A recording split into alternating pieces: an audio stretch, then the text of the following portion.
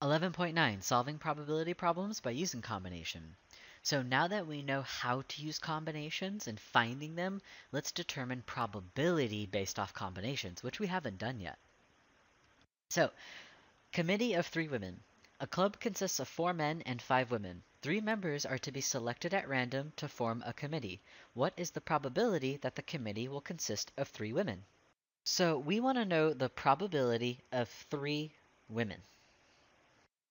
That's what it's asking for. So that's always good. Now, how we find that using combinations? How do we find that using combinations? So isn't probability always the possible versus the total?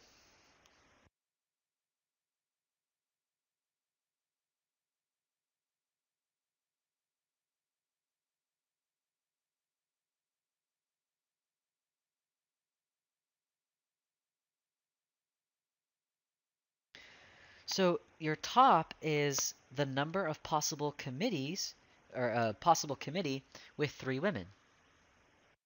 Because that's what you want. That's what we're trying to find. And then isn't the bottom always the total? So in this case, because we're using combination, it's going to be the total of the 3-member committees.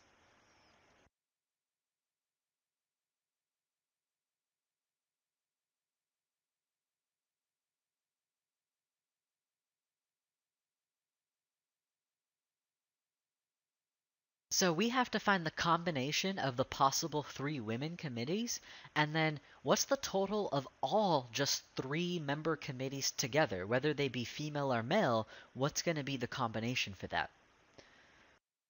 So first, let's find the combination of just the possible women.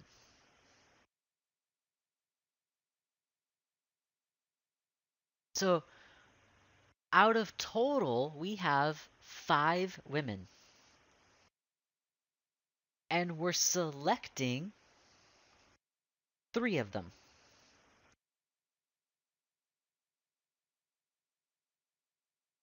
So if we set that up in a combination, we'll have 5C3. We're just going to leave it there for a second. We know what that means. We know we have to plug that into a formula, but we'll do that in a second. Now the bottom, that's the total of all 3 committees.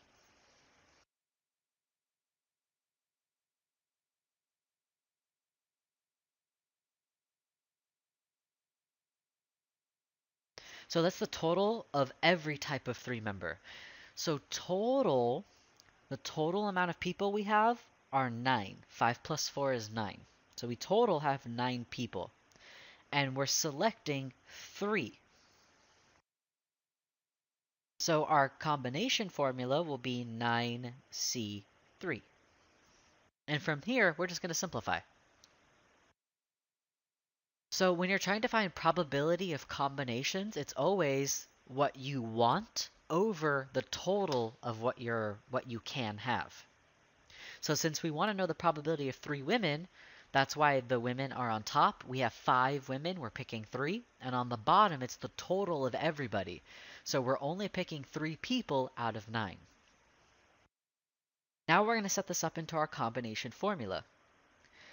So our combination formula up on top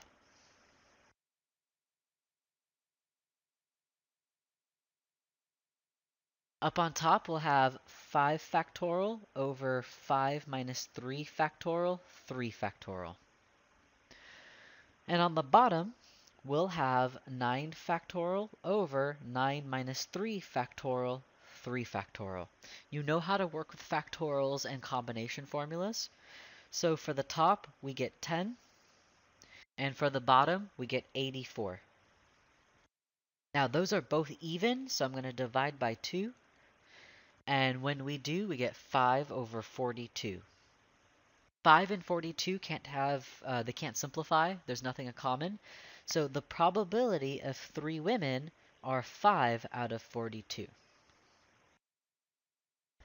Example 2, a heart flush.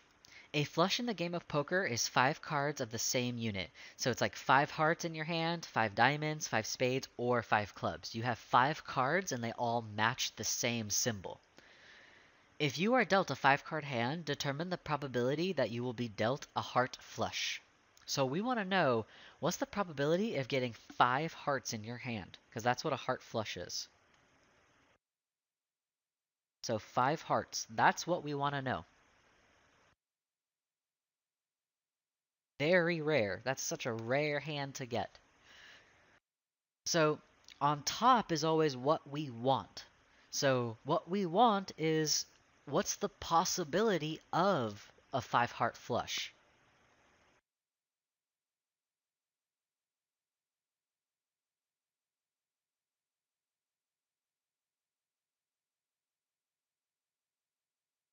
So the top is exactly what we're looking for. What's the possibility of a 5-heart flush? And then the bottom is always the total. So what is the total of any 5-card flush? Not just hearts, but any of them.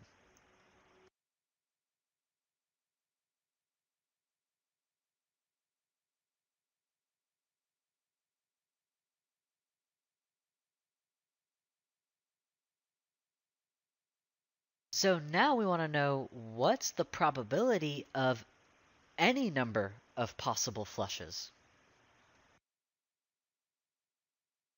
So it's always, the top is what you want, the bottom is always the total of what you can do. So for the top, we want to know the probability, or the combination of 5 hearts. So in a deck of cards, there are 13 hearts, and we need 5 of them. So our combination for our top is going to be 13C5.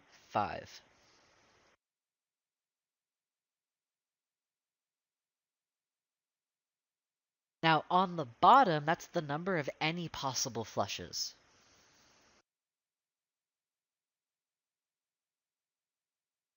So any flush, so total in the entire deck, not just the hearts, but the entire deck, we have 52 cards.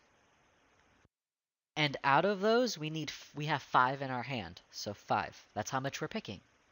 So our combination for that is 52C5.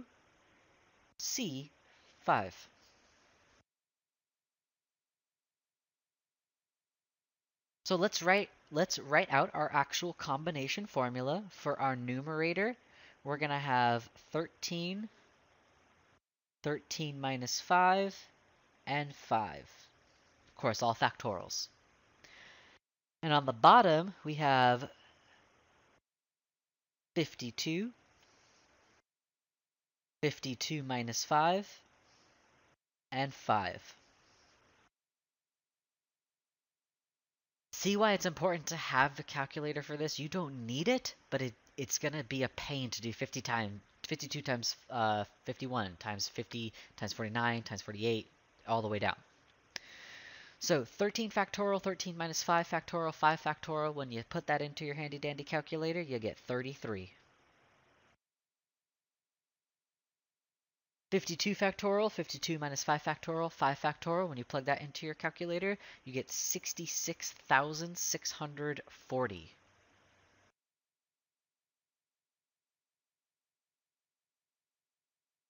Now, can we simplify this? Think about the number 33. Think about it for a second. What's the only thing divisible by 33? 11 and 3, right? Because it's the same number, so we know it's divisible by 3 and 11. Nothing else. So how do we check to see if it's even divisible by anything? Well, they're not even, so I don't think that we can simplify. And that's true. That's what I'm trying to go through the process of your brain. You're right. We cannot simplify this. But what does that really mean to us? Well, if you plug this into your calculator, this is what you're going to get.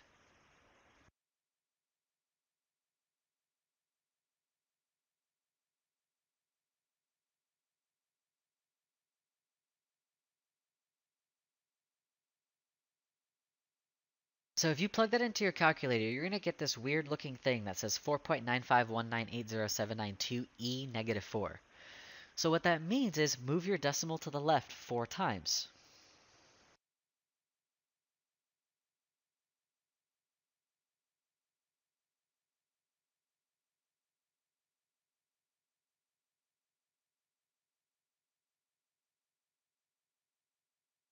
So if we move the decimal left 4 times, that's 1, 2, 3. We need 3 zeros. So if we wrote this in decimal form, it'd be approximately 0.0004951980792, which we can say is 0.000. Let's round it at 495. Let's stop there. So what that is saying is to get if you had a deck of cards and you're playing poker and you want a 5 heart flush, if you want a heart flush, it's almost impossible. In percentage, it's 0.05%. Less than 1%, half of a percentage of a time, you're going to get a 5-card flush that are all hearts. That's what we just found.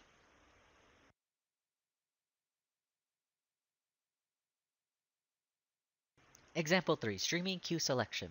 Hermes has shows in their queue they want to watch. They have 4 iCarly episodes, 5 Orville episodes, and 3 Toast of London episodes in their queue. If Hermes presses the shuffle button, determine probability that no iCarly episodes are selected, at least 1 iCarly episode is selected, and 2 iCarly episodes and 2 Orville episodes are selected.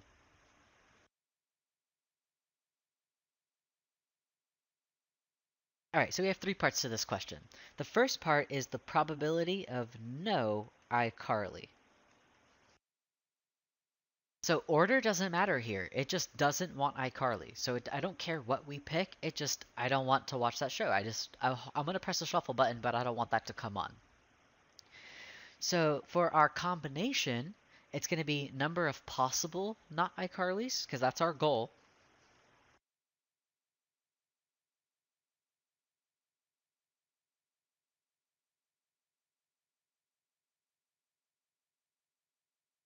Over how many possible you actually have.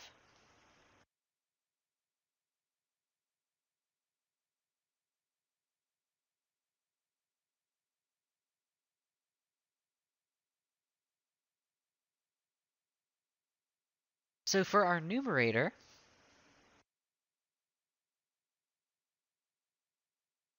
we need to figure out how many are we picking and what's the total. So not iCarly. Let's see how many episodes are not iCarly. 5 Orville and 3 Toast of London. So 8.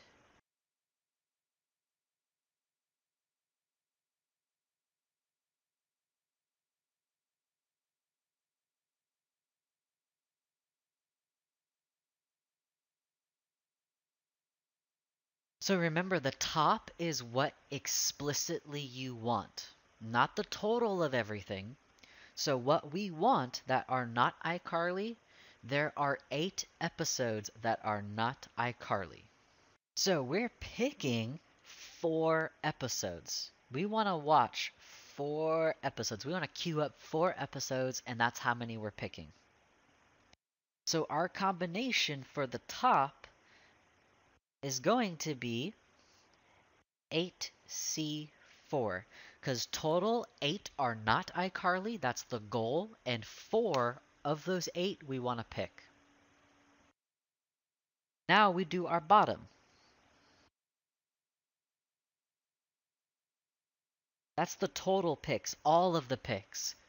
So total, we have a total of 12 episodes. 4 plus 5 plus 3. We have a total of 12 episodes.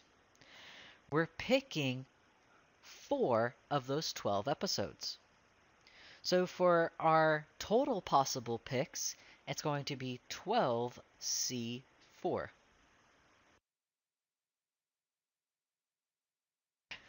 So using our formula, we're going to have 8, 8 minus 4, and 4. On the bottom, we're going to have 12, 12 minus 4, and 4.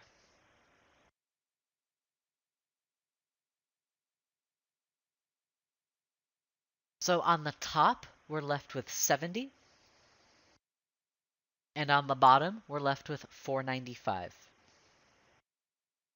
Since we have a 0 and a 5 at the ends, we know that they're divisible by 5. So we're going to divide by 5. 70 divided by 5 is 14. 495 divided by 5 is 99. 99 and 14 have nothing in common. So that's our possible answer, 14 out of 99. Meaning, if you hit shuffle, most likely you're going to watch an iCarly episode. Most likely, it's going to happen. But maybe about a 15% of the time, 14% of the time, you're going to get a no iCarly episode when you hit that shuffle button with 4 episodes.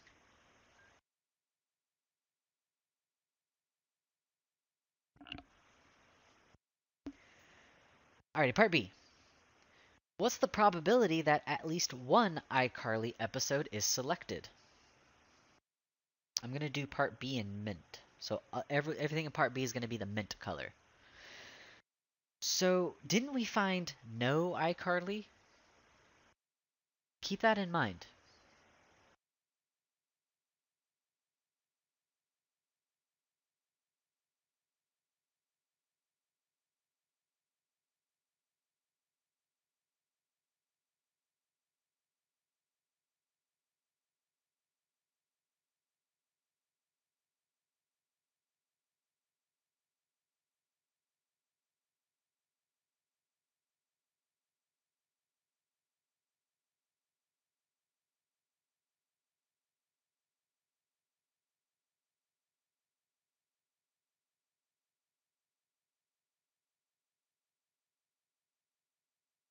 Remember through chapter 11, towards the first half of it, it had a formula that if you have a no and at least one, it always equals 1? Because they both together should equal 100%, aka 1. We have the probability of no iCarly. We found that in part A. Part A is no iCarly. So 14 out of 99 times we're not going to get it.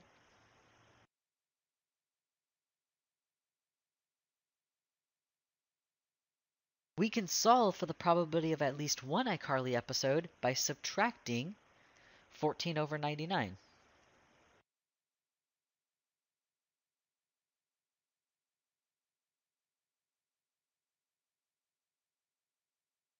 So then what we're left with is the probability of at least one iCarly episode equals 1 minus 14 over 99.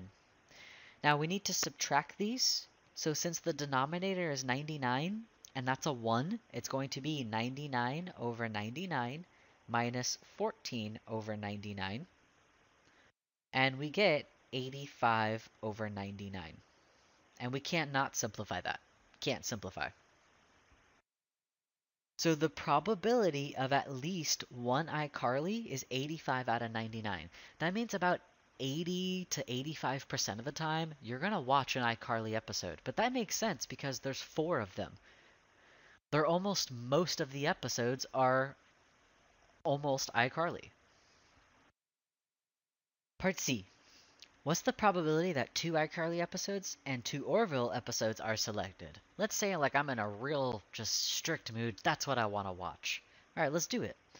So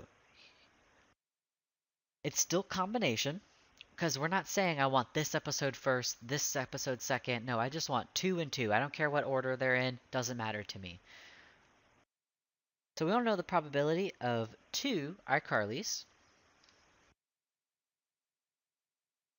I'll do IC. And then 2 Orville, so I'll do O. So we have multiple things happening. We have 2 scenarios, like we have 2 items we're talking about. So first, for the top, it's still what we want. We still want 2 iCarlys.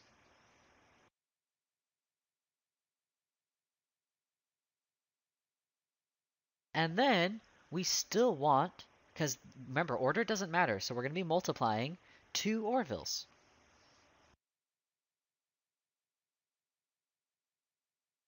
And that's still over the total of all the choices we have.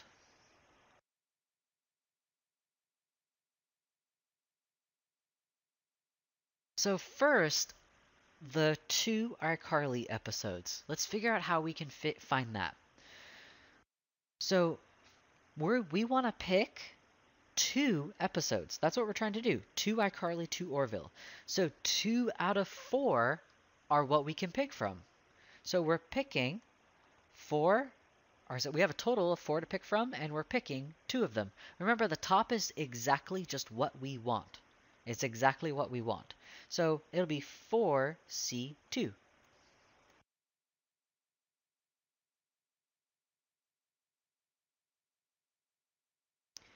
Now for our 2 Orville, so total, let's see how many Orville episodes we have. Total, we have 5 Orville episodes, and we're only picking 2 of those. So total, we have 5, and we're picking 2. So it'll be 5C2.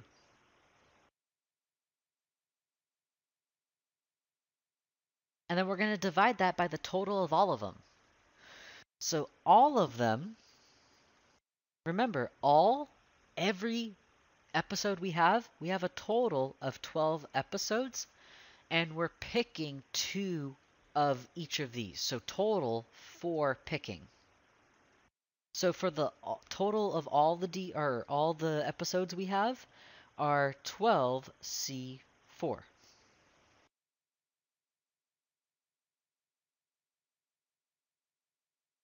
Our total in the bottom never changed. If you really paid attention, the bottom never changed because that's every episode we have. The top is what's changing because we want to be specific to only what we care about for the top. So for the top, our 4CN for iCarly, what we get from there is 6. So 6, that comes out to 6 combinations. And then we're going to multiply that to the total of Orville. So 5C2, that comes out to 10. And then total of everything, we already know that. It's 495. We already did that.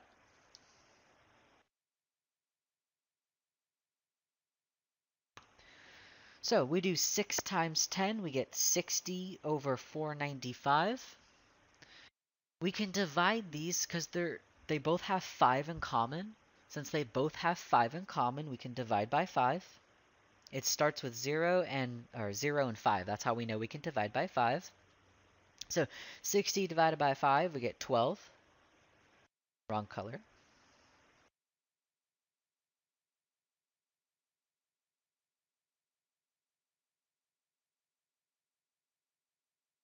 $60 divided by 5, we get 12. 495 divided by 5, we get 99. Now, we can keep simplifying because they have a 3 in common. 99 is divisible by 3. So we can divide by 3. And when we do, we're left with 4 over 33. So if you want to know the probability, if you have a total of 12 episodes in your queue, but you only want to pick 4 at random, and you want 2 to be iCarly, 2 to be the Orville, it's 4 out of 33, meaning about 12% of the time that's going to happen. Example 4, rare coins. Bray's rare coin collection is made up of 8 silver dollars, 7 quarters, and 5 dime. Bray plans to sell 8 of his 20 coins to finance his new gaming PC. If they selected the coins at random, what is the probability that 3 silver dollars, 2 quarters, and 3 dimes are selected? So you see how we have multiple things going on? We're talking about silvers, quarters, and dimes. We want to know specific things about them. So we want to know, what's the probability of 3 silver,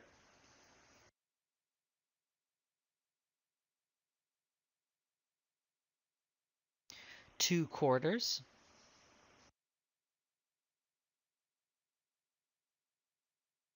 and 3 dimes?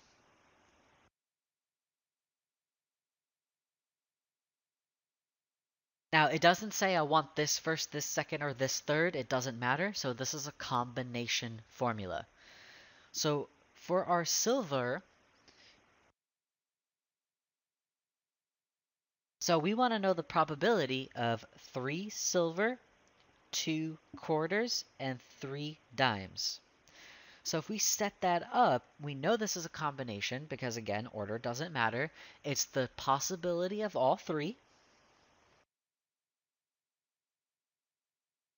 over the total of all possibilities.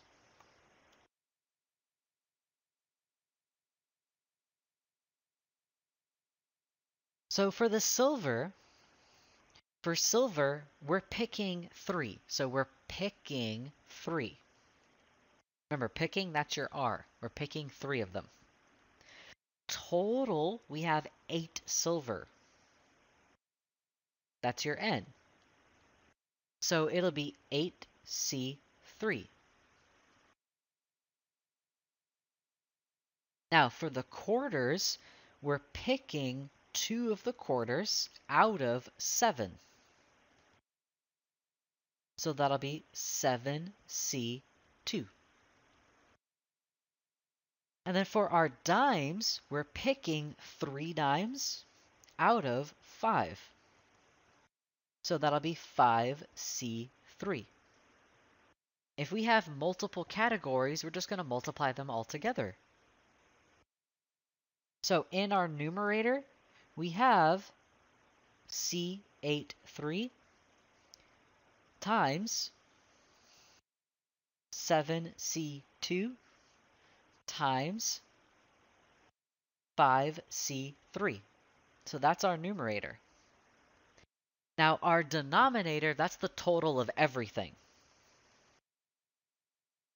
So our total, let's figure out how many coins we have. We have 20 coins, and we're picking to sell 8 of them. So we set this up, we have 20C8. So that's our total in the bottom. We have 20 coins, and we're picking only 8. So we do our combination formula. 8C3, that equals 56. 7C2, that equals 21. And 5C3, that equals 10. Our denominator comes out to 125,970. It's a really big number because we have 8 out of 20. So we multiply our tops together. We have 11,760 over 125,970.